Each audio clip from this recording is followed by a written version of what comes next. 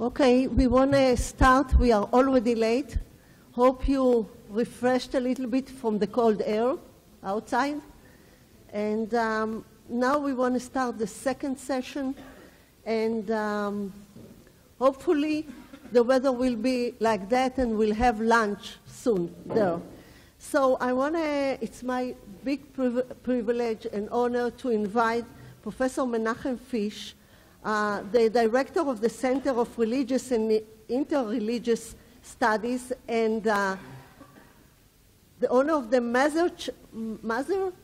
Mazer Chair for History and Philosophy of Science, and a very distinguished scientist here in Tel Aviv University for many, many years. Thank you.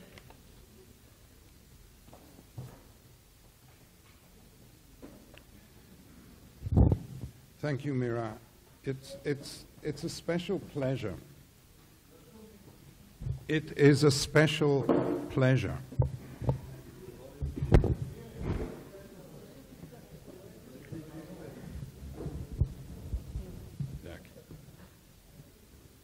The Center for Religious and Interreligious Studies, which we're establishing at Tel Aviv, is dedicated to highlighting the crucially central role played by the way in which each of the three monotheistic religions, at every important juncture in their lives, responded and reacted tacitly, explicitly, consciously, unconsciously to their perceptions of the religion of the other two.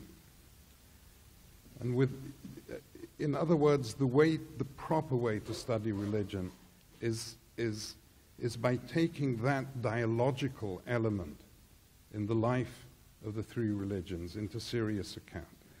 And therefore, it's a great, great pleasure to share this specific session in this specific conference dedicated to Jesus among the Jews, or Jesus and Judaism, and the ways in which the perceptions of Christianity within Judaism develop.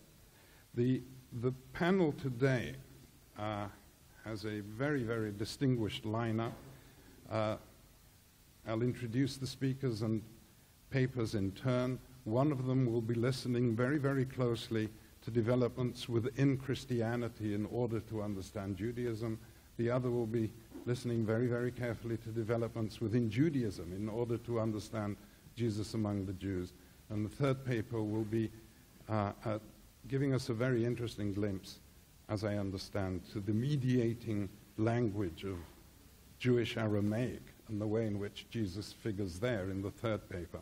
But before we continue, I'd like to invite our second speaker today, Professor Martin Goodman from Oxford, to make a brief announcement.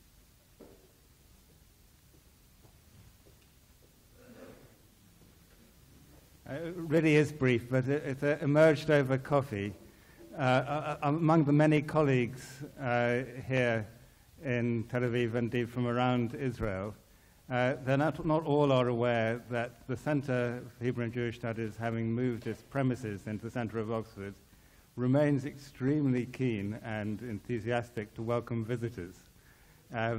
More than that, a good public occasion to be able to inform people that we have research space within our new premises where visiting scholars who come to work in the Oxford libraries can come and be provided with such research space, and that we do hope that colleagues from Israel will go on coming to see us as often as they have in the past.